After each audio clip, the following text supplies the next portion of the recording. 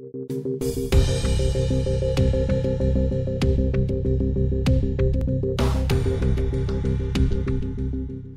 one topic that doesn't seem to get talked about a whole lot when doing research for boxing, you're always looking at brands of gloves, types of gloves, boxing gyms, workouts, different exercises you can do, all that stuff.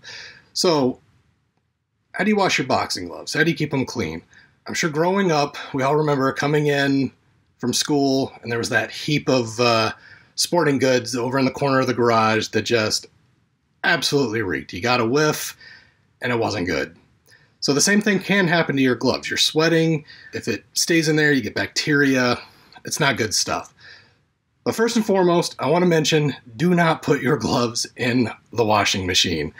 When I was researching all these different topics for the blog and for this YouTube channel, I don't know how many times people got on there like, can I just throw them in the washer?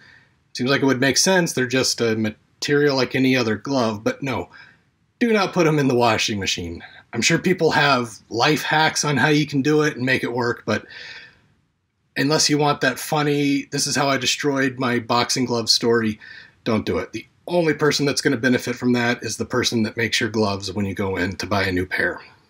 So keeping them clean, really easy. First thing you want to do is go get an antibacterial spray. Vapor Fresh is a brand I see mentioned a lot. It's the brand I use. And after your workout, spray the outside and the inside, especially the inside of your gloves, and then let them dry completely. Do that after every workout and let them dry completely after every workout. If you live somewhere that's hot and humid, don't leave them in your car. They're just going to potentially sweat or fester or all kinds of nasty stuff.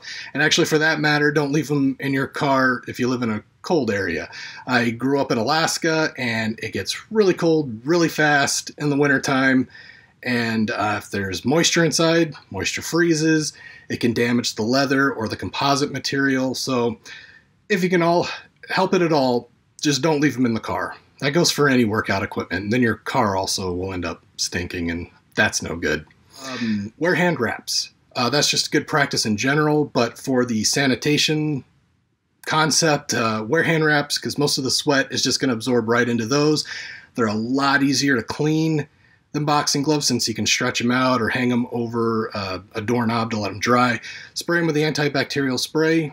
Also spray the inside of the gloves even if you use hand wraps because you're going to get some sweat that's going to bleed through, I'm sure. Hand wraps, a lot of times, they might actually be machine washable. I actually haven't looked. That would have been something good to look up. But even if you try it and you destroy them, an $8 to $10 pair of hand wraps is a lot easier and cheaper to replace than a $40, $50, $60+ pair of boxing gloves. Check with the company that makes your gloves. Some of the older leather style want you to oil them, the outside of them, to keep them from cracking, keep them soft. I think that most of the new composite material gloves don't have that requirement, but check with the brand that makes yours because things might change depending on who makes them and what material they're made out of. And lastly, if you picked up a pair of used gloves or you have some hand-me-downs, they might already have that kind of funky smell in them.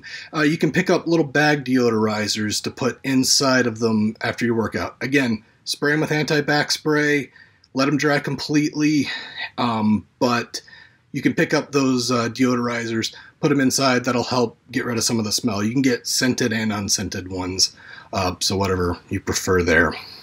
So the bottom line is if you use antibacterial spray and let your gloves dry completely, that's going to get you a long way. Your gloves are going to last for years, if not decades.